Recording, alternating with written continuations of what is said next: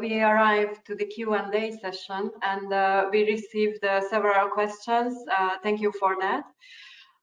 We have a limited time to answer it, so I would like to ask Miha and Stefano to present the questions and the answers. Thank you, Kata. So regarding questions and comments to the SDAC session, so the first part related to the day-ahead market coupling, we received several questions. As you said, we have a limited time, so I will briefly try to describe the question and shortly the answer, but I propose that then we provide a proper written answer to the audience later on, not to use too much time. But maybe we will receive also during this Q&A session some more comments and questions to the day-ahead intraday, and of course the latest panel discussion. So first, regarding the day-ahead market coupling, we received a question related to the price convergence. Someone commented that from SDAC slide, we could see there was no price coupling on average in 2020 and also in 2019. There was no hour where all bidding zones were price coupled. And the comment is that since we don't have the congestion in every hour, what is the underlying reason for this market splitting and how we can improve it? So the short response would be that, of course, the difference in prices on the one or another side of the border connecting to the bidding zones can be caused by, of course, limiting capacities or other, let's say, limitations between two bidding zones, which are provided as an input for the market coupling session, so the calculation itself. So, and this is usually related to the topology of the grid. And I would say that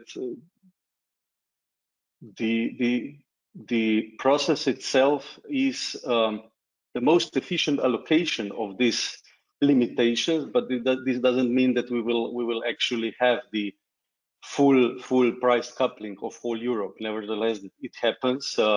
Maybe also in these strange times we are living now with high prices, but we can observe some convergence of prices, at least on the regional level. So this would be my short response regarding the first question. Second question, I hope that I'm going in order, but nevertheless, I hope I won't miss something.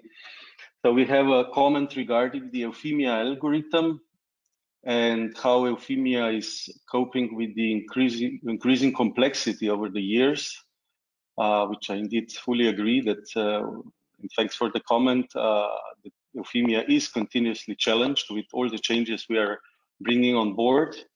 And the comment is going in the direction that from the slides, it seems that R&D is the key answer to the complexity coming through the years.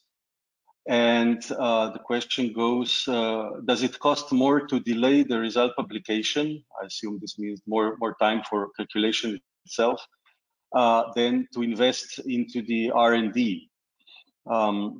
So what are the possible impact on the TSOs and power exchanges operations, if any? So indeed, as mentioned, so we have complexity coming in through the years, and not only the geographical extensions coming in almost every year, but also already mentioned the different flow-based inputs. So for now, core flow-based market coupling and Nordex flow-based. Many times mentioned 15 minutes MTU. So these are all the changes coming in, and we are addressing those on both sides. I mean, R&D is of course one answer, the main answer to the complexity, but also on the timing side, we are, at least on SDAC side, constantly working on the improvement of the timing. So currently, the process is designed in a way that we have basically 1 minute to the minute description what the steps are to achieve from 12 o'clock the normal market coupling session, or on the end some kind of backup market coupling session. But and these timings are constantly improved. We allocated already some time, more time, to the calculation itself, and also in the future this will be part of the discussions how to allocate more time besides the R&D. Then we have another question I see regarding the impact on the repeatability of the future scenarios and the repeatability in the case of distributed computing. Here probably we can spend some time, but shortly, evaluation on the repeatability was not performed for the future scenarios. So the repeatability feature is the requirement linked to algorithm version in production in the moment. So this was not done, and it is used with the historical data. Regarding the assessment with the distributed computing, the repeatability tests were not yet performed, as in the moment there is no testing environment yet with several machines. So with distributed computing, and we don't have solution in place yet that we would be able to test that. But we can follow up with that also during the further discussion with the stakeholders.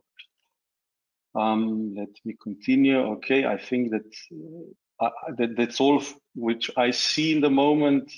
Kata, maybe did you record any more questions in the meantime, at least for ESDAC? No, not for ESDAC. Okay. Okay.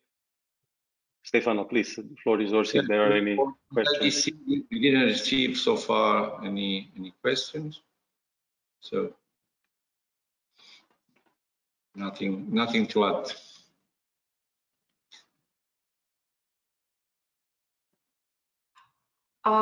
Well, anyway, we collect all the questions, and it's going to be answered in written form, which will be available on the NEMO Committee and the ENTSO-E website. So we will answer all of your questions. If not here, then written.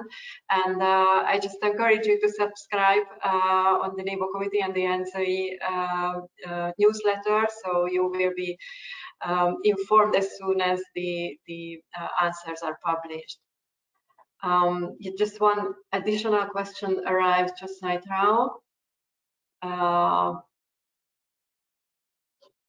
I don't know if you can see it, or can I just read it to you, Miha, Stefano?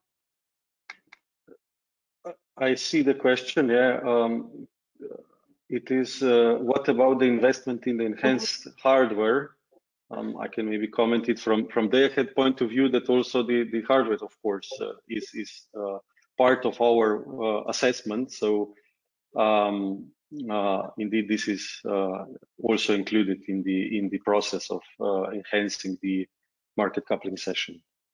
And I think also on intraday, Stefano, you can comment it regarding the enhanced hardware, maybe.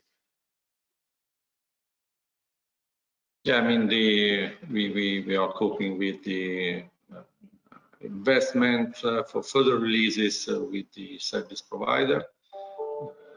So the topic is tackled at project level. We have periodic meetings with DBAG just to agree with them the change request, the next releases, and to